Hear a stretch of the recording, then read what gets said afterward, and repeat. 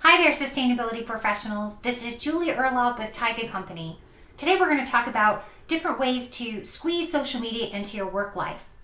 Now, when we talk about squeezing social media into our work life, what we're really talking about is two things.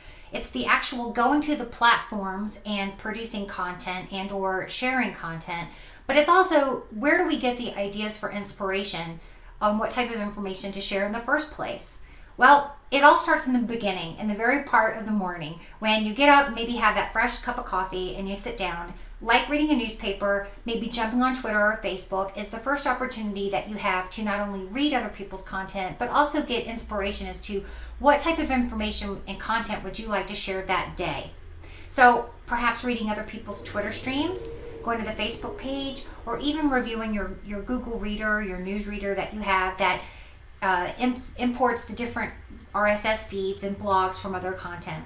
That's a great way to start the day, maybe get an idea about this is the type of content for the day, this is the information that I want to share, and then you can go ahead and schedule that on the different platforms that you'd like for that information to be distributed. Then another way to include social media throughout your day is by taking a break. You know, it's kind of fun. Oftentimes I think we reach for food or water, or we go to the bathroom, or we just pick up the phone and chit chat with a friend for a quick break. But perhaps jumping on social media might be an opportunity for you to create a new positive habit and also introduce social media into the day.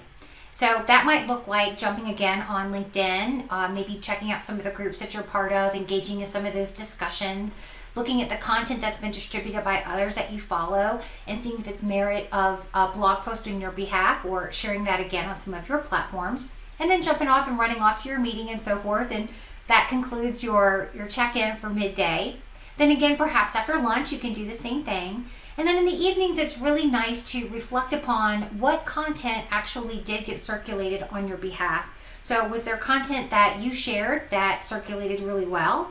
If so, why was that? Was it the time of day? Was it the type of content? Was it unique to a certain holiday or event? The questions that you're asking would be of interest, because how could you use that information to leverage your content similarly? So if you wanted to share your content, a blog post or website or something that you have coming up, whether it be an event, a white paper announcement, how could you use the information about the time of day, how it got circulating, what worked, to promote your work as well? So at the end of the day, taking a time to set aside to not only reflect on what worked and what didn't work, but also plan for the next day can give you some inspiration as to, hey, I did really well on this, and this is food for thought going forward, or this didn't work, so maybe I can try a different approach. But also I read something about this, and that's really good ideas for a future blog post. So there's a lot of opportunities throughout our day, as well as inspiration throughout the day that can provide social media information, sharing, and time to be effective.